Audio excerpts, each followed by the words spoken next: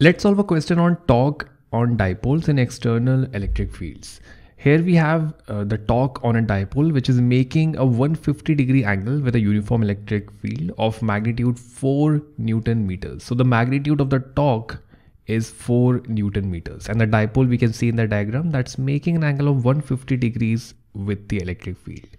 And this torque is in the positive z direction. We can see that over here. This is 4 k cap Newton meters. Now consider the following instant during the dipole's motion. So here we have that instant in the dipole's rotational motion. What is the magnitude of the torque on the dipole at this instant? Alright, and the second part is choose the unit vector in the direction of the torque. So we need to choose one answer out of these 6 options. Okay, as always, hit pause, try this one on your own, try to figure out the magnitude of the torque and also the direction in which the torque is acting at this instant. Alright, hopefully you tried this. Now we can begin solving this question by recalling what was torque to begin with. We know that torque on a dipole with dipole moment, let's call that P, in an external electric field, it's given by P cross E. It's P cross E, and this cross product is really PE sine theta. So this is a torque on the dipole. Now here P, the dipole moment, is really constant, and also the electric field is also constant. So this product PE is not really changing. PE is constant. PE is constant because we aren't changing the charges and the distance between them, which means we are not changing the dipole moment and we are not changing the electric field as well.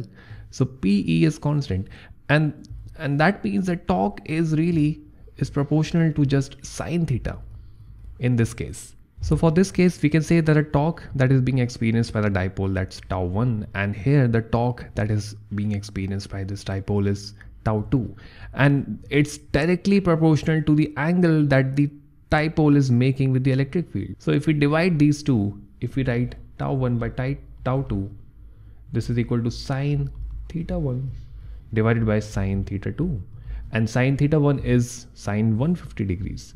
This is sine 150 degrees divided by sine 90 degrees, because now the angle is 90. At this instant the angle is 90. This is equal to 4, tau 1 is 4 divided by tau 2. So now if we figure out tau 2 from this, the torque that the dipole is experiencing here, that will be 4 into sine 90 divided by sine 150 degrees. And I encourage you to work this out. You will see that the torque at this instant, that's really 8 Newton meters. It's 8 Newton meters. Because sine 90 is 1 and sine 150 degrees is 0.5. So 4 divided by 0.5, that's 8. Okay, now let's try to figure out the unit vector, that is the direction of the torque. So to begin with, torque is acting in the positive z direction. Let's try to see how. So we have this positive charge and electric field is to the right. This positive charge will experience a force in this direction, and this negative charge will experience a force in the direction opposite to the electric field. So you can see, these two forces, they will turn the dipole in this direction, in an anti-clockwise direction. And we can try and figure out the direction of the torque by using the right hand rule. That is, you can curl the fingers in an anti-clockwise direction and you will see that the thumb points upwards, that is the positive z direction. Now in this case, let's try to figure out the direction here.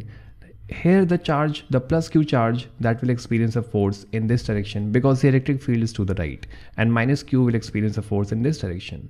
So the dipole will turn in a clockwise manner like this.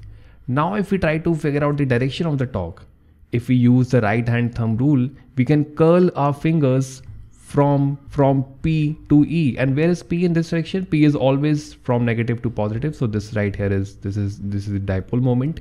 So here, if we try to use the right hand thumbs rule, we can see that we can try and curl our fingers from P to E. And when we do that, we can assume that P is going away from us into the plane of the screen and E is to the right. So when we curl our fingers like that, we will see that the thumb is pointing down, which is in the negative z direction.